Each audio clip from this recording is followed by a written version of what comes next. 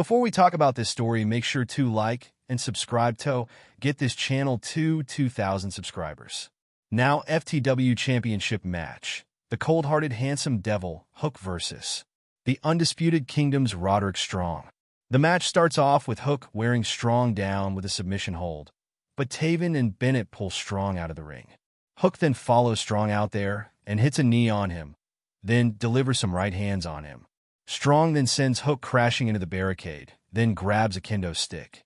Hook then takes the kendo stick from Strong and hits Taven and Bennett with it. Hook then uses it to hit a Russian leg sweep on Strong into the barricade, but Strong gets Hook up on his shoulders and sends him crashing into the ring post.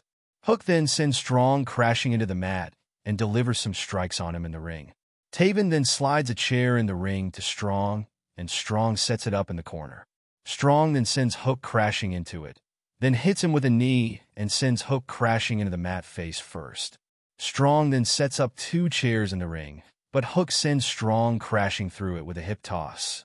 Strong then gets Hook up on his shoulders and sends him crashing into the chair midsection first before hitting a running knee. Hook then cinches in the red rum on Strong, and Strong taps out.